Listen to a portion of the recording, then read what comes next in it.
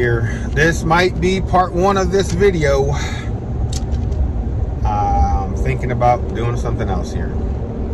So as you see what's hooked up in the back, we got the boat is hooked up in the back, and I am actually going to look at another boat.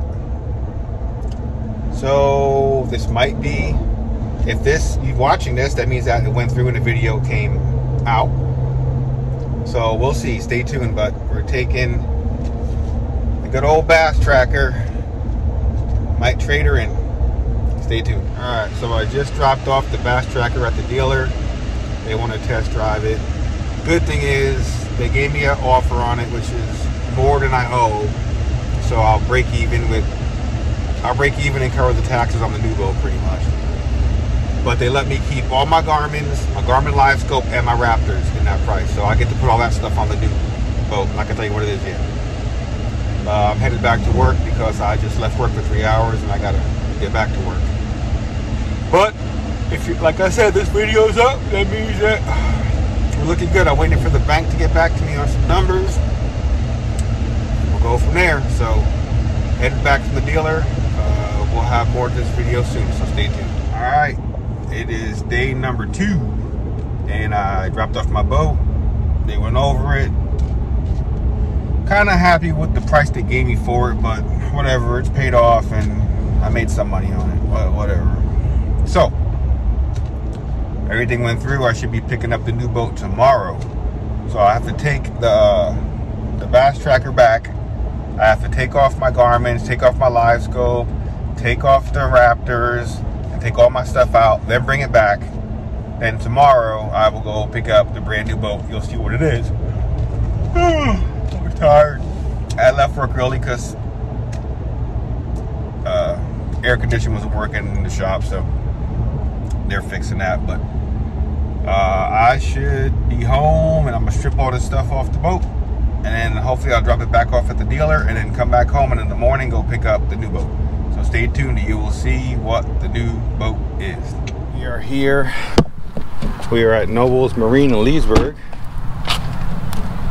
And the boat should be ready. A little bit of paperwork got to sign and we should be good.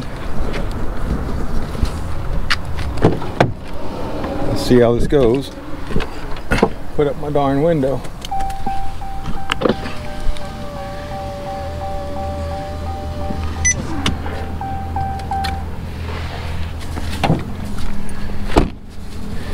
This is Nobles Marine in Leesburg.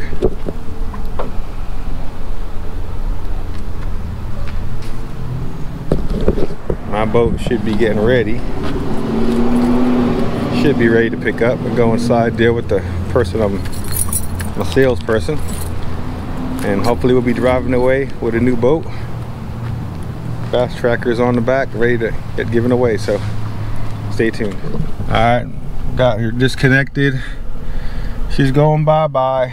I'm gonna miss her. She did me good, caught a lot of big bass, caught my personal best in that damn thing right there, you know. But like I said, we're at Nobles Marine over here in Leesburg. That's gotta go sign some paperwork. They said they're washing down the boat now, so just gotta wait for them to clean the boat up. And we should be good. Hopefully everything goes good. Hopefully I have a good review of this place. They are kind of cheap though. They didn't even want to give me a full tank of gas in the boat. But I mean, that is what it is. They're gonna hook up my boat now and the bass tracker and take it to the back, check compression, which I know it runs fine, but she's right there. She's ready to get taken back in, so probably gonna go inside and take a look at the stuff they have for sale. Just go in the parts department, waste some time. I was gonna get the Z19 up front, but the Z19 it's a big difference, man, versus the 20. It is a lot of difference. The 20 and 21 isn't that much difference, but the 18, well, the 18 to the 20 is a big difference. But let's go inside.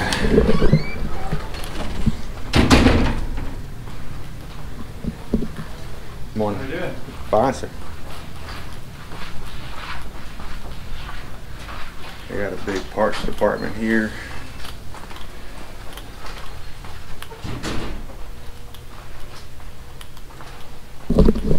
Walk around, waste some time. There she goes. The new boat, Nitro Z21. Oh, Z20, I'm sorry. 21's $10,000 more, I ain't paying that. Put the stuff back in my truck.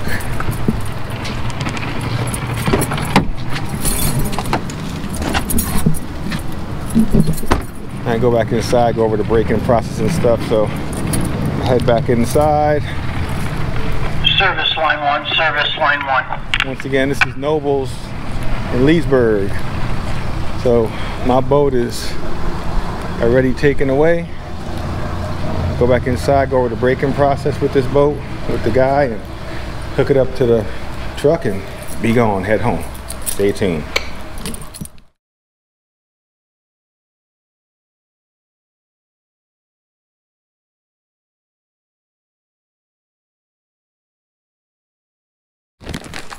I just went over the warranty stuff, all the maintenance stuff with the boat. Just got to make sure my ball hitch is right. Said it was a 2-inch, and make sure I got a 2-inch on my boat on the truck right now. Let's see, I don't know what I got on the truck. Let me see what we got on there. We got a 1 7/8. I got to change that out. Give me a second. Alright, so I had the wrong size ball hitch. I had a 1 7/8 on my boat, and this is a 2-inch, but it's the boat right here.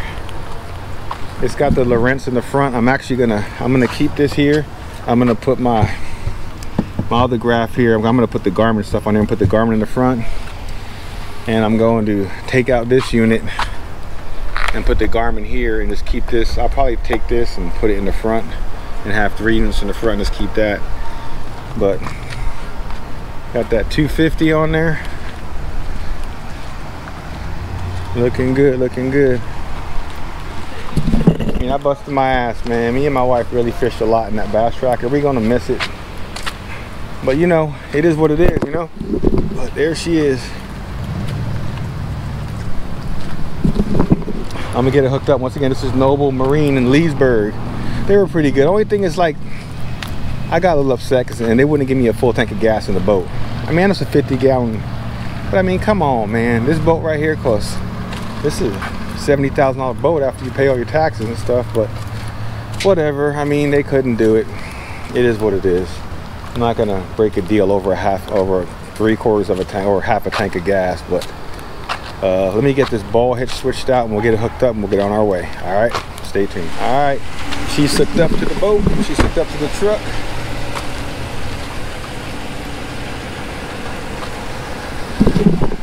Fixing to take it home.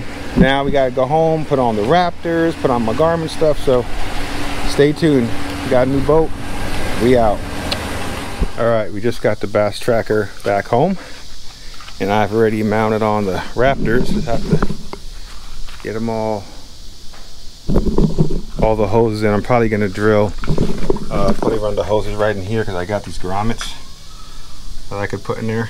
So, but next, I'm gonna put on the pumps. Stay tuned. All right, so we got the power pole pumps installed. Or I'm sorry, the Raptor, Encoder Raptor pumps installed in there. You know, I try to make the wire as neat as possible. I probably got to neaten up a little back there, but that's all done. Now I'm gonna take out this unit, place it with the Garmin, and eventually I'm gonna get a bracket to hold both the units here. And I'm gonna put the Garmin unit here on the Panther mount and keep that one there and run all fresh power, live scans, transducer, a lot of wiring, so stay tuned. What's up, what's up? It's early in the morning. I want to try to film this video before it gets too hot. It's Florida. It's been like 100 degrees by like 10 o'clock, so we got everything done on the Nitro. Everything transferred over. Took it out for a test run yesterday and that was a hot mess. I don't even want to get into that, but just my stupidity and the bad current loading the boat. But all right, yeah, so we'll get right to it now. So we got both mounts, both units put on right here. All right, we got the Garmin, which is for my live scope. All right, and we put our power pole pedals in. We have the Lorentz unit that came on the boat, and I have to put the other one on, and I'll explain to you why in a minute. We have the live scope and the active target. Okay, I haven't used this one yet, and I'll explain to you why in a minute. All right, so we got that done. Then at the helm,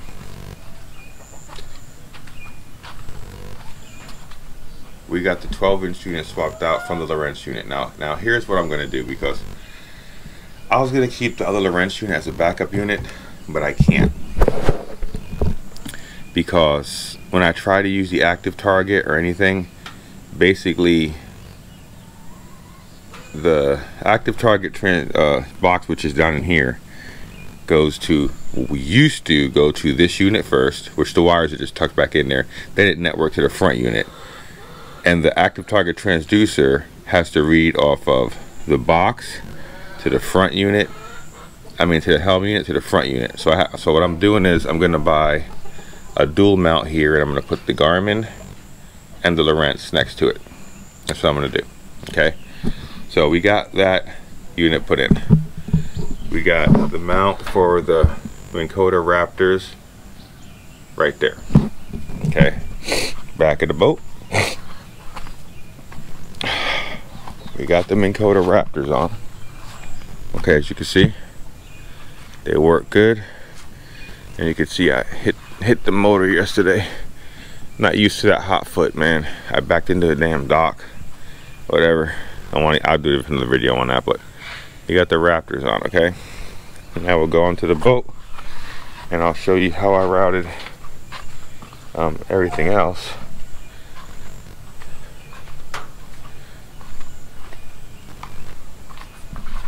Hey, chicken. Alright, I also put there's a video on this, put my new grab handle on that. This trolling motor is hard to get used to, man, but I'm figuring it out.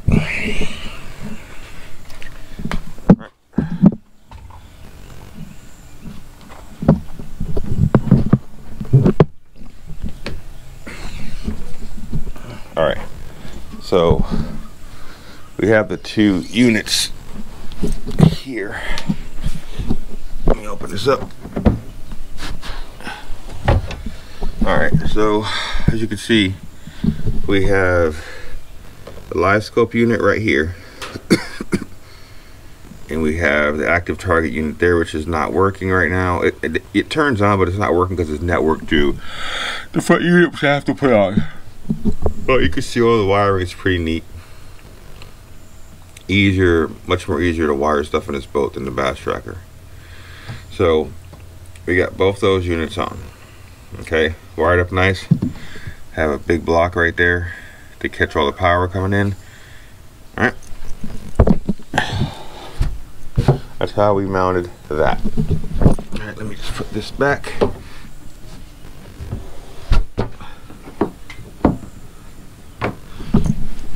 All right, now in the back, I'm going to go over how we put the power pole pumps. So what we did for the power pole pumps is, move this out of here. All right, we got the power pole pumps mounted. They're really tight. We got one pump here and one pump there. Easy to access, easy to maintain. Everything is perfect. Now what I did with the trolling motor is I don't need a 36 volt trolling motor. I mean, no one needs fucking 112 pound thrust. My regular 80 pound thrust will throw you off the boat. So I jumped these back and made it a 24 volt trolling motor. And I took it off of that battery, which was the 36 volt. And now I use that battery right there strictly for my graphs and my live scope. So that's the only thing that battery runs. And it all charges on the no-code charger, which is back there. Okay, so that's one thing I definitely did. I don't need, I honestly don't need 36 volt trolling motor. Honestly, it's like, why do you need that much thrust for a trolling motor? Seriously. But as you can see, we got the both units right here. I can see them. That one's crooked. I gotta slide this one back. But you can see that both units there. Everything is hooked up there. Everything's pretty clean. You know, I got this unit mounted good in there, but I'm gonna put the dual units here, so that should be pretty cool. I wonder how long this ice stayed. If it stayed all night. Yep, cooler stayed all night with ice. Awesome. Well, that's pretty much the nitro. I'm gonna do a walkthrough of the whole boat, how I got everything in my storage units. That'll be a whole different video, but I just gotta, don't mind me yawning. I'm always yawning, I'm always tired. But that's pretty much the video of how I rigged everything up. It took me a full day to do everything, and I'll go over the whole boat, what options it has and stuff like that. I'll go over that soon. So that is the nitro. That is the new boat. We traded in the bass tracker. It's a sad day. The bass tracker did good for us, and I want another video of why I did that, trading, and the bads and the goods, and the main reason that made me want to trade them. But I'll do that video in a little bit. Anyway, thanks for watching. You guys have been with me a while. Stay tuned. I'll have a lot more videos, but it's a new boat. Happy with it. Out.